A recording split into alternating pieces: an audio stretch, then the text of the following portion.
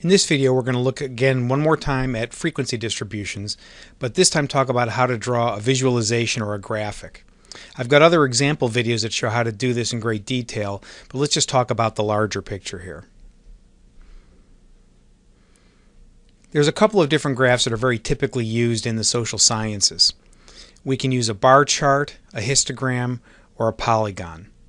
I would say the bar graph or bar chart and histogram are most widely used for a single variable, for a univariate frequency distribution. There is a subtle difference between bar charts and histograms. Basically, the difference is whether the bars are pushed together and touch or whether there's a gap between them. If there's a gap between them, that implies that the underlying variable is a discrete, non-orderable measure. If the bars are kind of pushed together so they touch and run into each other, that's called a histogram, and that's used for orderable, either discrete, orderable, or continuous data that have been grouped and put into intervals and then graphed. Let's go ahead and take a look at distribution. Here I've used the General Social Survey in year 2000 to show a frequency distribution of the percentage of people living in the 9 different regions in the United States. Now, I know because I produced this in Stata, which is my favorite statistical application, that the variable shows the values of New England to Pacific because the underlying values from left to right are New England equals 1, Mid-Atlantic equals 2, East North Central equals 3, and so forth, up to the Pacific equaling 9. That is to say, the underlying numerical values are 1 through 9, and the attached labels are New England through the Pacific.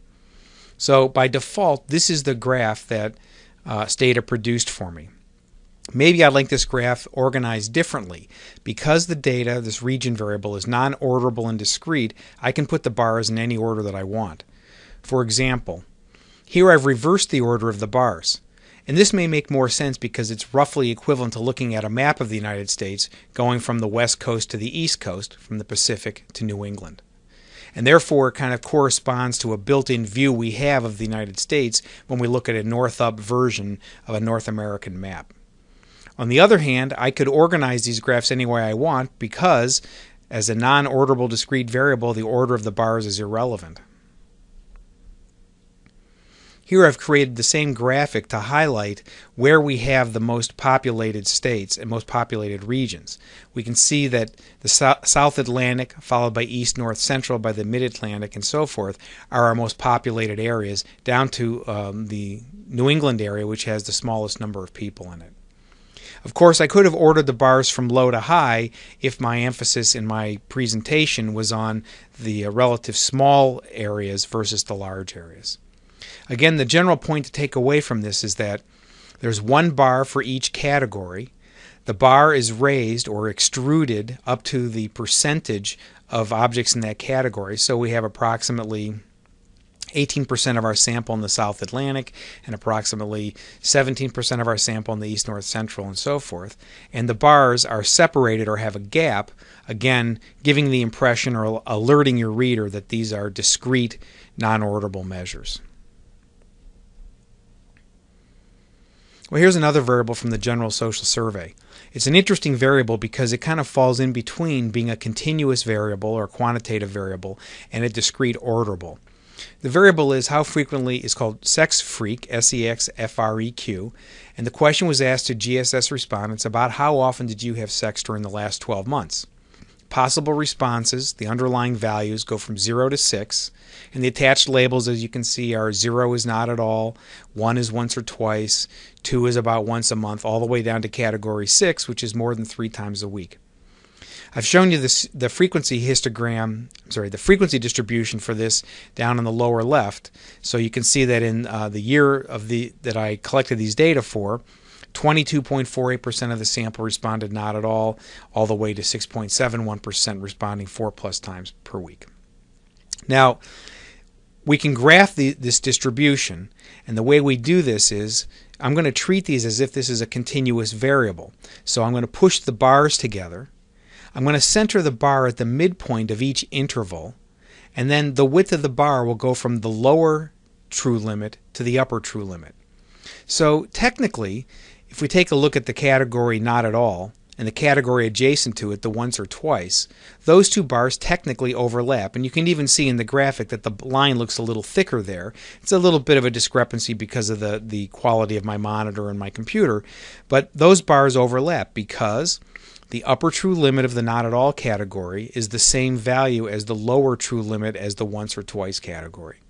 And that's the hallmark of the continuous distribution, continuous variables, when we collapse them into a distribution, and therefore we push the bars together so that they touch, and then this, in distinction or compared to a bar chart, would be called a histogram or a frequency histogram. Some people would even call this a relative frequency histogram, because instead of giving you the raw counts in each interval or each category, I'm giving you percentages. Here's the distribution of age. And I'm going to use this to demonstrate frequency polygon. So on the upper left is this distribution of age, which I think is not a very good example of a graphic. There's basically 72 bars there, ranging. There's one bar for 18-year-olds, one for 19, 20, 21, and so forth, up to the 89-year-olds. And I don't like this graphic because it's a little too busy. There's too much up and down. So realistically, I would collapse this like I've done in the lower right. But on the other hand, this is the most accurate or most precise rendition of the data. Sometimes we could average out some of those ups and downs by superimposing a line over it, as I've done on the upper right.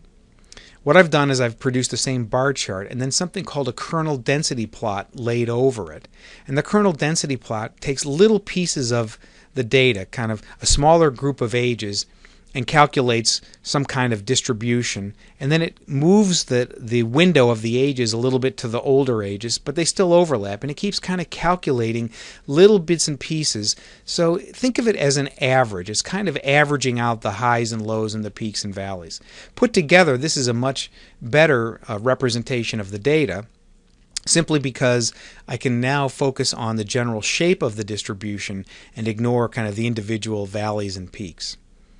Another very popular kind of representation of the data is a frequency polygon, and that's I'm showing in the lower left.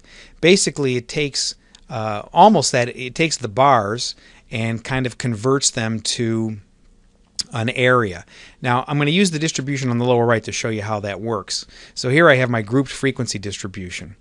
If I were to draw a line from the midpoint of every one of those intervals to the next midpoint and connect them, that's my frequency polygon. Of course, I wouldn't show both the frequency polygon and the frequency histogram at the same time. I would do one or the other. They represent the same thing visually, and part of the reason why, if we look at this a little bit, here you can see an area that I'm going to draw in that's part of the polygon but not part of the histogram. Now up here, a little bit higher, we have part of the frequency histogram that's not part of the polygon. So you can see that there are gaps. We've got pieces of one graph that are not part of the other. It turns out that if we could measure or calculate the area of all the pieces of the histogram that are not part of the polygon, and all the pieces of the polygon that are not part of the histogram, and we would add those numbers up, they would net out to 0, so that the area under the histogram is equal to the area under the polygon. And in that regard, these are absolutely equal representations of the data, and you should feel free to use either one. Realistically, the one you use will be dependent upon the norms of whatever area of research you're working in. I think in the social sciences, most people are going to use a histogram, and in the hard sciences, you're maybe more likely to see a frequency polygon. But either way, it's the same visual representation of the data, and either one of them is very appropriate. Here's the last chart I'm going to show you. And I'm going to call this one, it's a bar chart, but I'm going to call it an average bar chart. What I've done here is I've taken these bars. The length of each bar represents an average. And I've broken my sample down into men and women, and within men and women down by their religious beliefs, whether they have whether the religious intensity is strong, somewhat strong, not very strong, or whether they have no religious intensity. The bar represents average sexual frequency per year. So now you can see we can directly compare means for men and women among people who have no religious intensity. We see a couple of different patterns going on here. First of all, regardless of religious intensity, men report having sex more on average than women. Number two, we can see that as religious intensity decreases, the average sexual frequency generally increases for both men and for women. Now, this is not a histogram, and neither is it a bar chart.